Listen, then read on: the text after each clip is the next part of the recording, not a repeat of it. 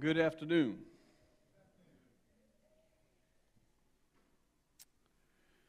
Today is another sermon in the series on what we believe, and I just love that last song because really that has walked us right through all of the essentials of the faith.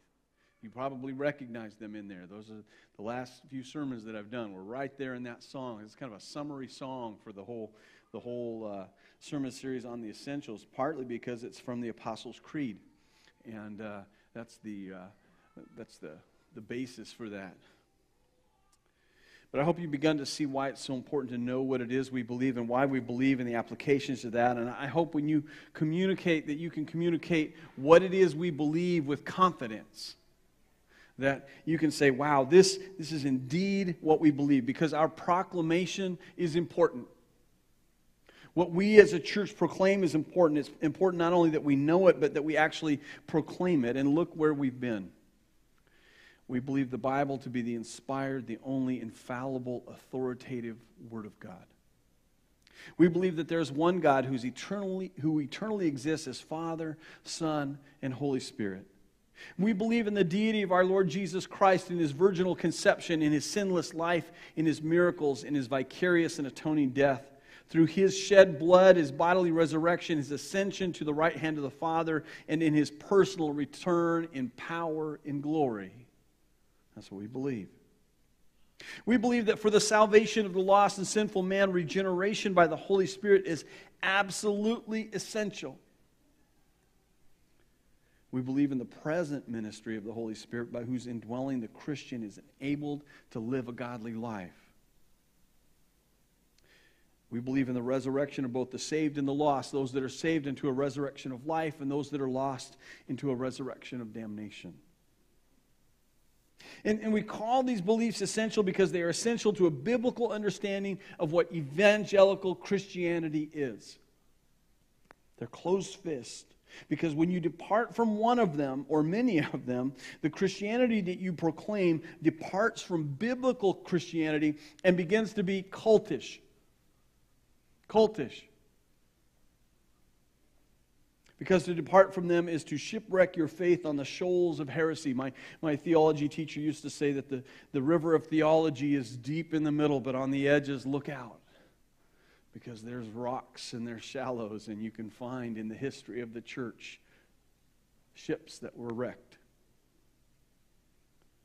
Departing from these essentials takes your beliefs and then by application your life of worship in directions that are self-destructive and dangerous. And if a church is not in agreement with the essence of these essentials, then we can't fully stand with them as brothers in Christ. And that's what I want to talk about today.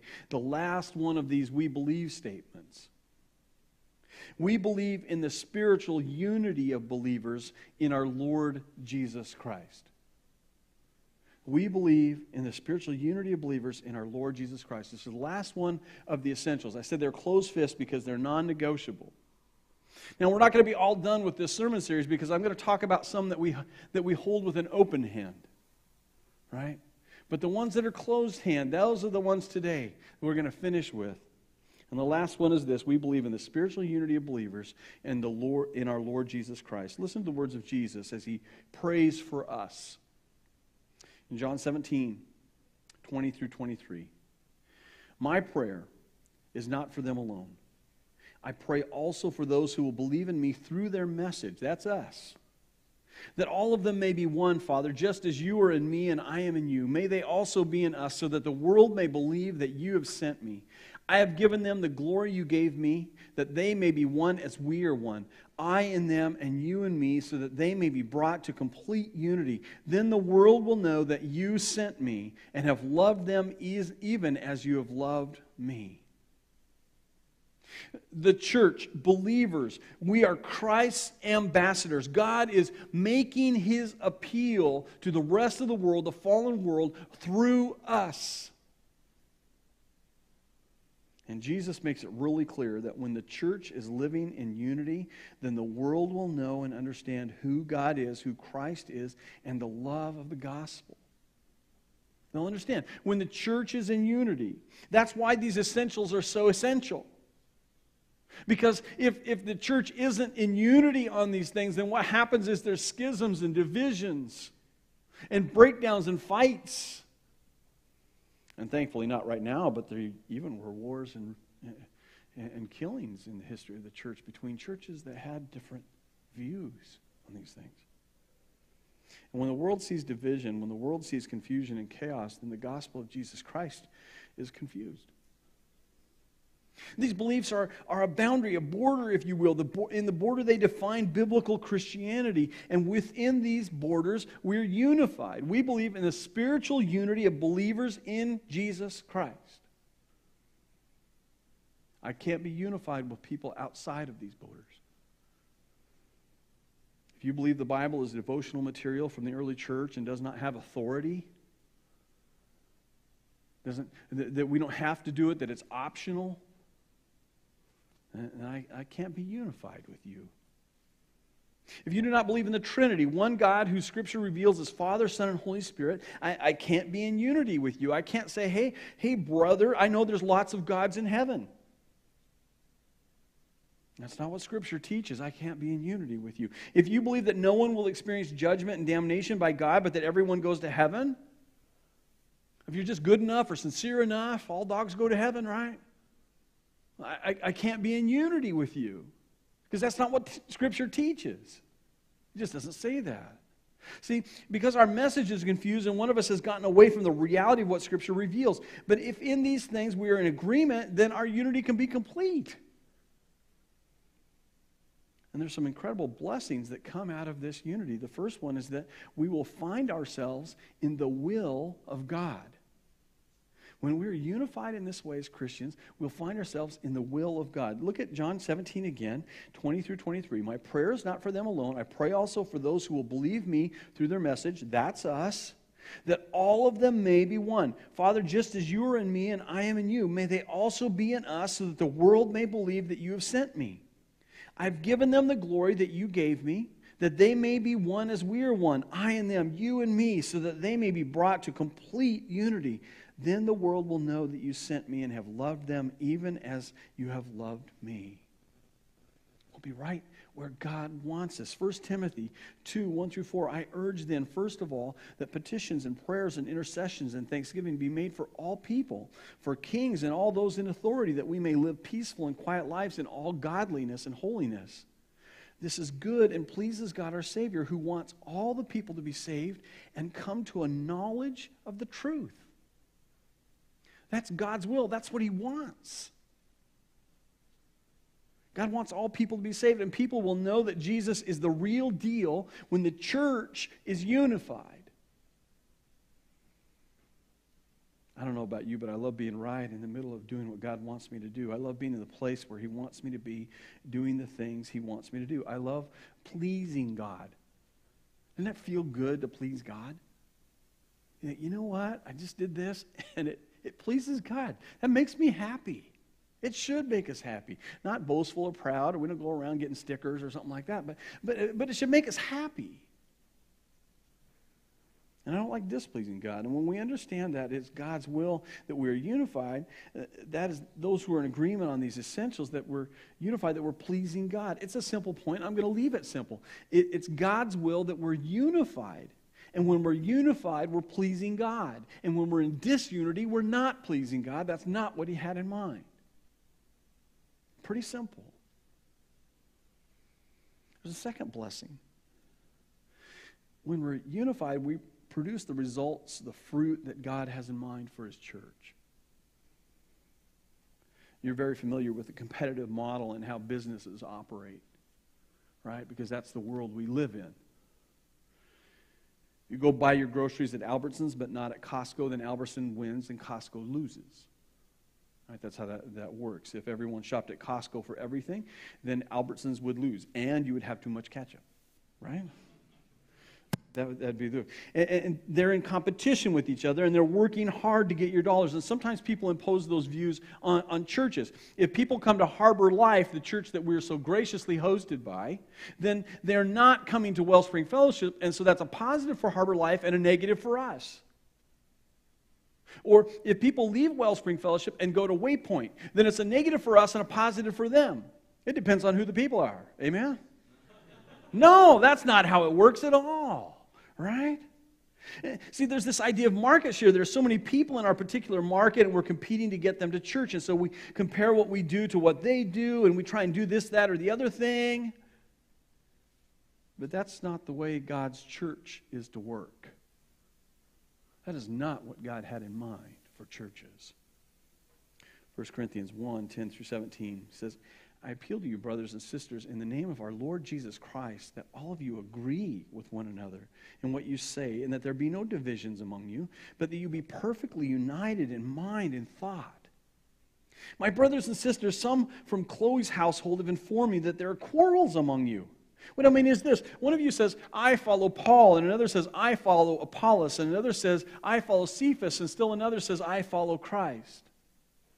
Is Christ divided? Was Paul crucified for you? Were you baptized in the name of Paul? I thank God that I did not baptize any of you except for Crispus and Gaius, and no one can say that you were baptized in my name. Yes, I also baptized the household of Stephanias. Beyond that, I don't remember if I baptized anyone else.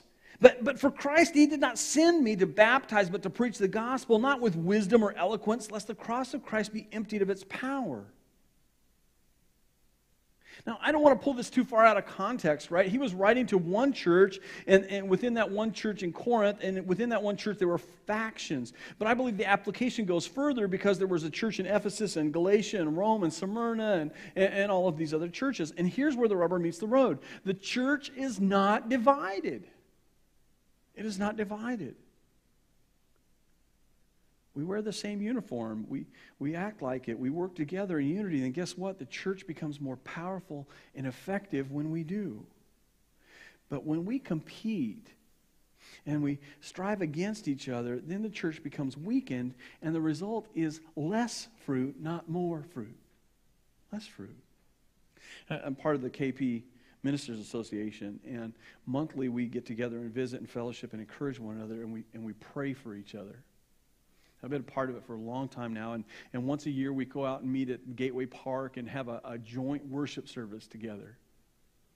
And the first year we did it, and I think the second year we did it, we took communion together, which was amazing because there's so many different traditions about communion. We're going to be talking about that, one of these open-handed things.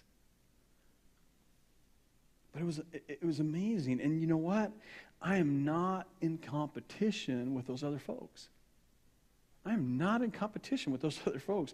I don't try and take folks from their church, and they don't try and take folks from ours. On occasion, people switch churches for various reasons, and we will talk about it. You know why? Because sometimes people leave messes in one church and try and avoid the cleanup on aisle 4 thing and go to a different church. Right? And so we'll talk to it, and they need to be encouraged. And so all of us pastors are unified, and so we just come together as pastors and say, okay, how are we going to clean this up? We're going to go talk about this. But why have different churches then? Why isn't there just one huge church? The early church tried that. It didn't work out so good. Right? I think there's some really good reasons not to have one huge church. One, when you get too big, you stop being personal and you become very institutional. It can become more about the institution and less about the message of the gospel. Church becomes all about making the church go instead about the message. I saw a Babylon Bee, which was really funny, and I love Babylon Bee, probably the best source of news out there. And I saw it, and it had a family that were really excited because they got the golden ticket and they had their one-time lifetime visit with the pastor from Saddleback. Once in a lifetime. Now, when you just stop and think about that for a minute, if you have a church of 15,000 people, and you started figuring out if he had a 1-hour visit with each member of the church, how long that would take, and how long Rick Warren is, how old he is, right? He may not have enough days.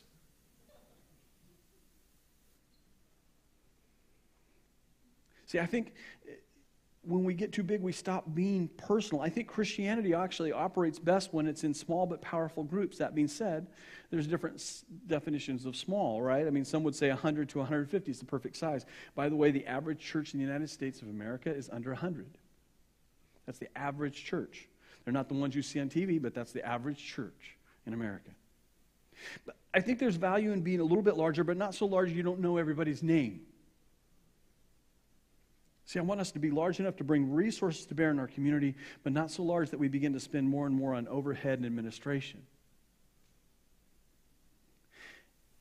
I think when you look at the different churches in the community, I think we can be unified but unique. Unified but unique. We're the only church on the Key Peninsula that will emphasize the Sabbath. We are. There are others that agree that the Sabbath is important, but they don't necessarily emphasize it other than occasionally, right? We emphasize it because we believe it to be what helps us as a people. It helps our marriages and our family and as worshipers be healthy because God says take a day off, so we take a day off. We spend it in worship. So in that way, we're unique, but we're still in unity with those other churches. Worship style and expression is unique from church to church. Right? So we might attract or repulse some people, and the same goes for some others, right? If you are really, really into bluegrass, we'll pray for you, but brothers and sisters, right? You know, you're not going to experience it here. Now, there are some churches on the Key where you would experience it weekly, and you could be blessed by that worship, right? You could be blessed by that worship. So maybe in our expression of worship or our style, some people really like to go to a formal kind of church. We're not formal here, amen? We're not formal. I believe in the John the Baptist code of dressing for church, right? John the Baptist, he wore sackcloth. He wore camel hair. Why? Because he wanted to be the least. He wanted to be the least. He was wearing rough clothing. And so I dress up a little bit, right? Sometimes I wear jeans, just because, we don't want to be, we don't want you to feel like, oh my goodness, I've got to put everything on and have everything just right to come to church. I don't care what you wear to church. I'm just glad you're here to worship with us. So when we think about the different styles of churches, how we can be unique in our expressions of worship, we can be unique in the atmosphere, in the ethos even of the church. Some churches are all about the homeless, and that is their big thing, and God has put that on them. And man, their whole ministries are surrounded by that. Other churches are about rehabilitating the people that are in prison. My brother goes to church, or not my brother's son, Aiden. You remember Aiden. Aiden, when he was here, Aiden is going to a church in Salem that is amazing. Because their big deal is prison ministry, not the prison ministry when they're in prison, but when they get out. And they bring those people to church, and they pick them up in vans, and they're bringing them to church, and they got like tattoos on them and stuff like that. And one of the reasons why is because a number of the leaders in the church have been to prison. That's amazing. And that's not me, right? God has not laid that on my heart. I haven't been to prison yet. You never know. And so, he just hasn't put that. But so there's these different styles of churches, different ministries that God has put in the churches. And so in our diversity, what actually happens is it increases the fruit that God produces. It increases the fruit. In the diversity, if we were all one monolithic church, we would only reach a small section. But God wants the world saved. He wants the world rescued. And so we're diverse. But in any of these churches, the message you hear about salvation, or who the Father and the Son and Holy Spirit is, or what comes at the end, or the other essentials, the same message is taught in church from church from church from church from church. See, that is unity. That is speaking with one voice, and in doing that, will actually produce more fruit. But if, on the other hand, we tried to compete or build one up while tearing one down, then the results would not be greater fruit. It would be just the opposite. So our spiritual unity actually produces more fruit for the kingdom of God. It communicates the message of the gospel more clearly. There's one final blessing of our unity. our unity helps refine us. We sang that. We want to be in the refiner's fire. I want to be refined. Consume me. Refine me. Hebrews 10:23-25 says this. Let us hold unswervingly to the hope we profess, for he who promised is faithful.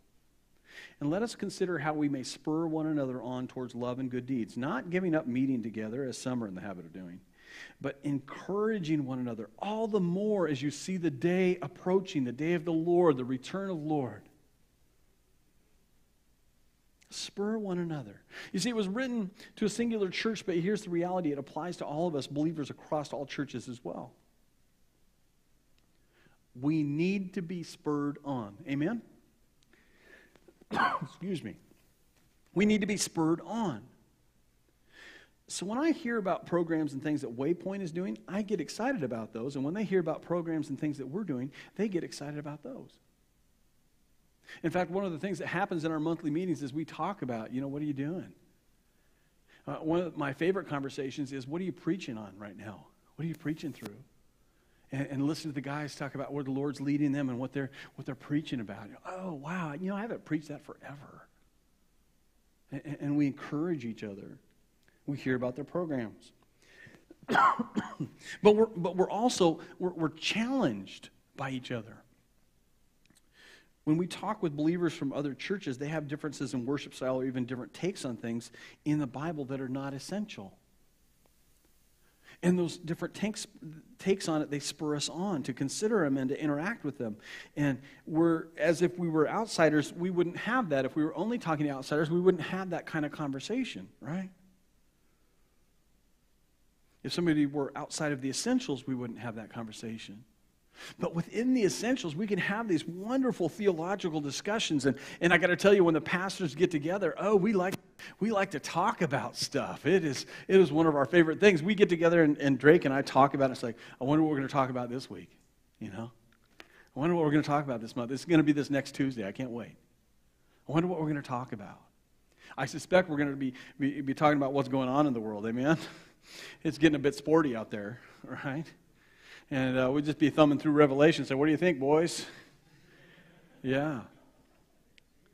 Yeah, it's getting a little sporty out there. And it ought to be interesting for us to talk about it and see what they think about things. And I look forward to that.